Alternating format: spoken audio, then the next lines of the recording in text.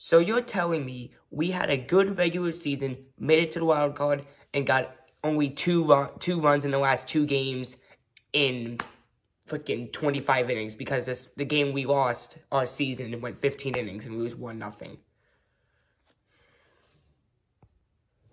Oof, this is it. Game 5 in New York. Trying to move on to the ALCS against the Astros. We're trying to repeat 2016, but not lose the World Series. Let's go. Great. We had a great regular season, made the wild card, and blew a 7-run lead at home.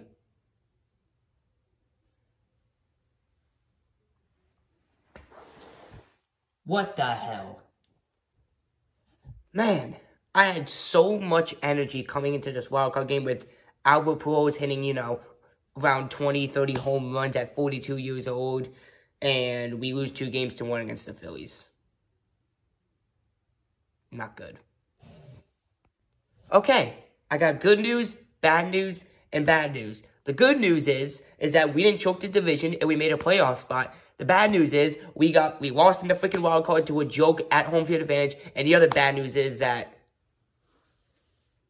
oh no, I'm gonna get those freaking trolls on the internet.